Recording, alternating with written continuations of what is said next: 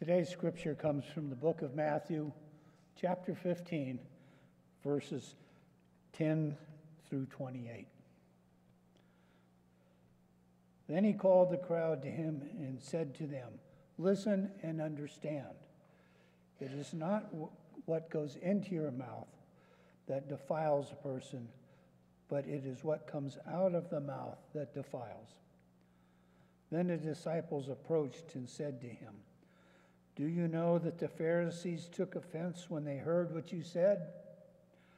He answered, "Every plant that my heavenly Father has not planted will be uprooted. Let them alone. They are blind guides of the blind. And if one blind person guides another, both will fall into the pit."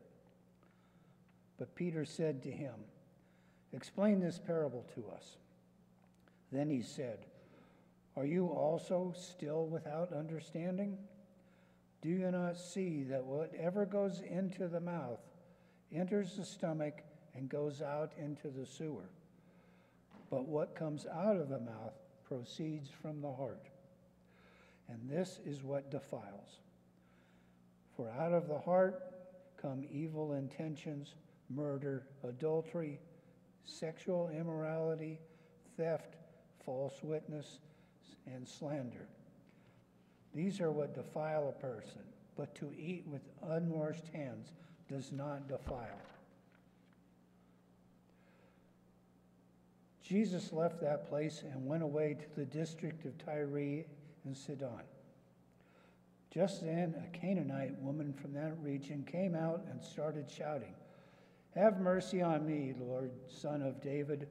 My daughter is tormented by a demon." But he did not answer her at all. And his disciples came and urged him, saying, "Send her away, for she keeps shouting after us."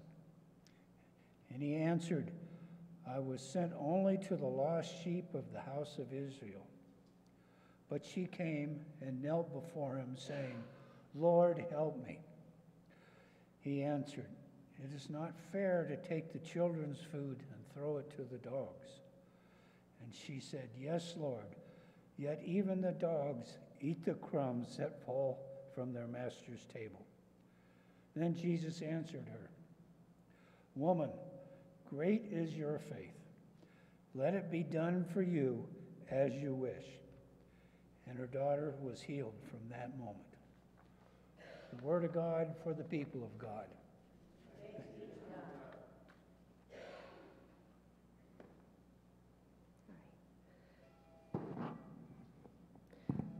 I invite you to join me now in just a few moments of silence as we get ready for our message for today. This is our time to talk to God and to let God talk to us. So we'll take a few seconds here.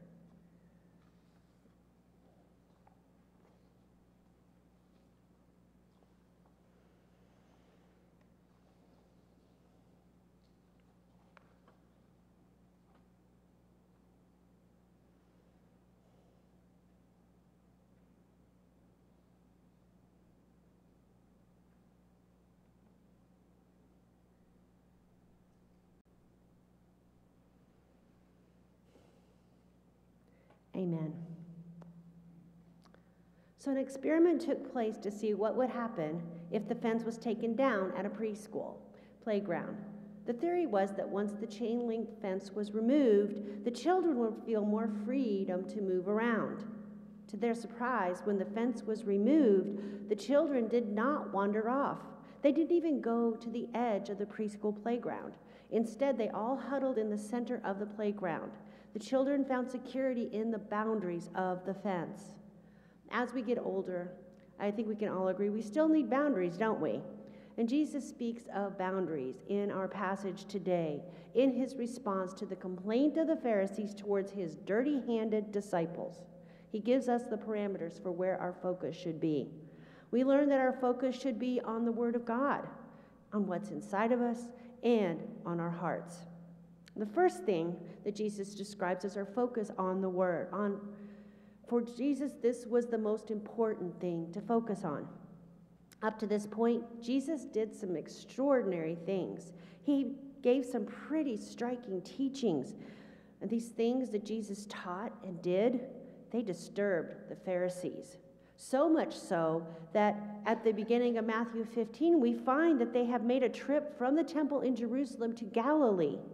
And they don't focus on the miracles. They don't focus on his teachings. They focus on what Jesus isn't doing. They ask Jesus, "Why do your disciples disobey our age-old tradition?" They ignore the tradition of ceremonial hand washing before eating.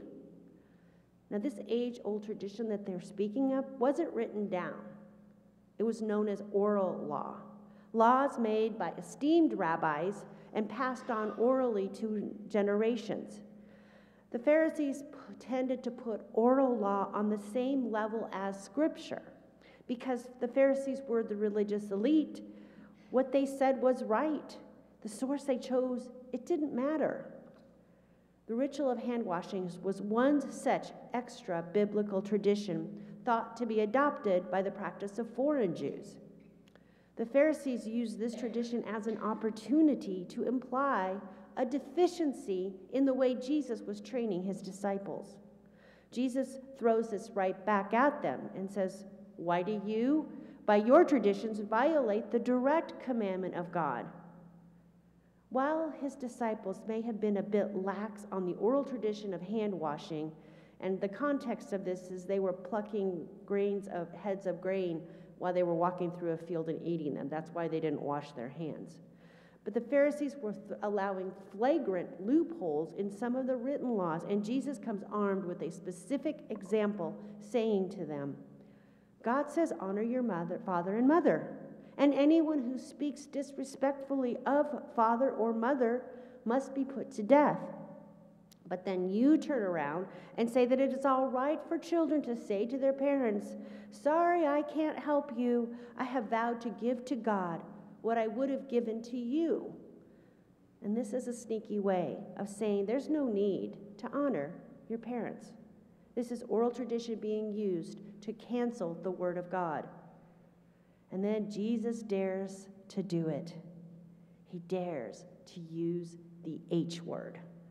He calls the Pharisees hypocrites. And he does this with good reason. As spiritual leaders, they were spiritually bankrupt. They put on a good show outside, but inside they were empty.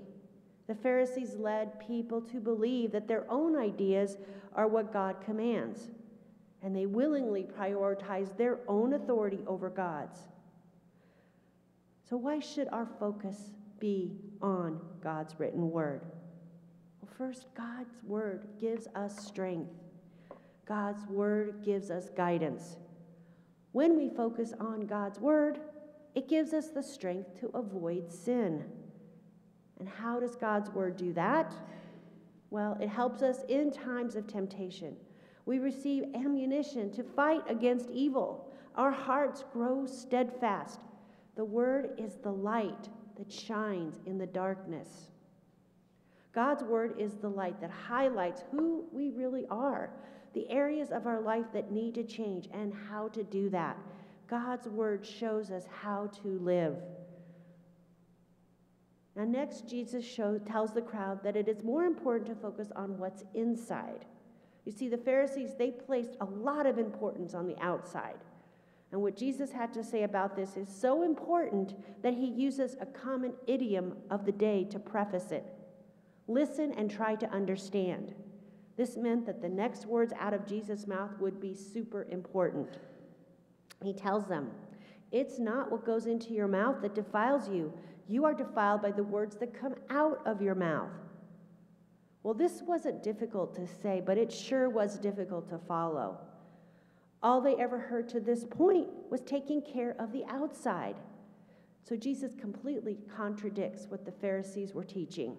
It was not ceremonial cleansing that produced godliness.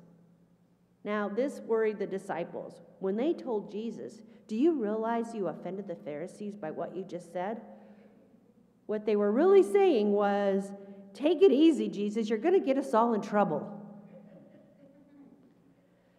Jesus knew that he was undercutting the foundation of the Jewish legal system. He knew In fact, he counted on the fact that the Pharisees would be greatly offended. But Jesus was more interested in speaking the truth than trying to win influential allies.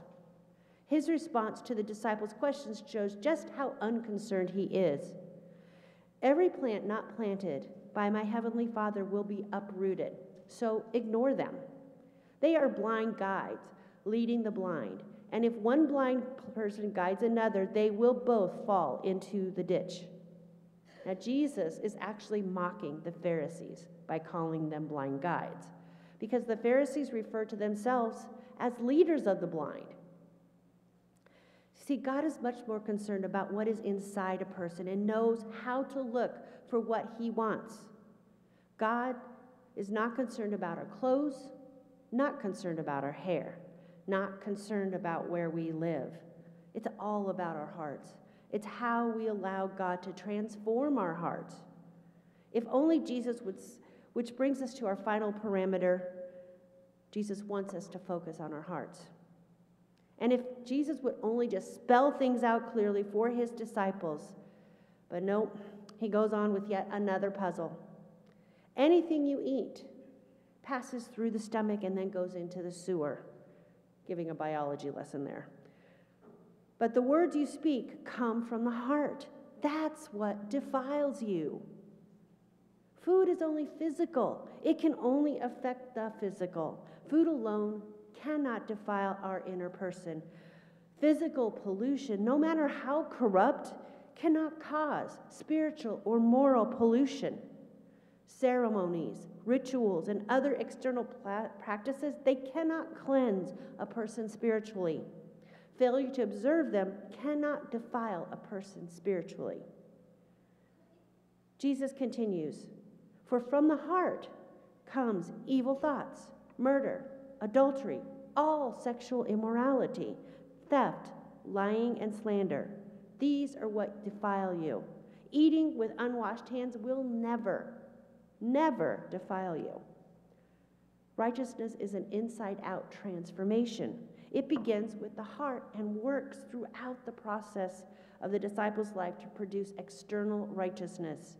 The things that defile us come from unwashed hearts, not unwashed hands. What is the best way to know that someone is a follower of Christ? The evidence is in their hearts, one that goes from a stony heart to a tender and responsive one. God wants our hearts to be transformed. It's not about the clothes we wear or the car we drive or a big house. It's about how our hearts change, and it's about allowing others to see how Christ has changed their hearts. The story is told of a time when St. Francis Assisi invited a young monk to go with him to a local village to preach. And the monk was so excited, he was finally going to get to listen to what this master had to say. The monk spent all day walking around the village with St. Francis. They passed streets and alleys. They provided care to the poor and needy of the village. They easily helped over 100 people that day. Then they returned home, and the monk was so disappointed. Not once did St. Francis offer an address to a gathered crowd. He asked St. Francis why he didn't preach a single sermon that day. St. Francis responded, but we did. We preached everywhere we walked. Think about all the people who watched what we were doing.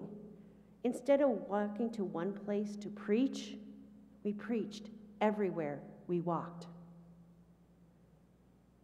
When we focus on God's word, we receive strength. We focus on the inside, we allow God to change our hearts, and when we focus on our hearts, we begin to live in ways that show how the love of Christ has changed our hearts. And with our changed hearts, we can make sure that our ears, our eyes, and our mouth are ever careful about what comes out of them or goes into them. Let us pray. Lord Jesus, thank you for this reminder that while we may be concerned or worried about what our outsides look like, that is not where your priority is. And we pray that we will remember that the things that focus on the outside are not part of your law. not what's written on our hearts. It's what's inside. So we pray that everything we say and everything we do will point back to you. We pray this in Jesus' name. Amen. So our sermon song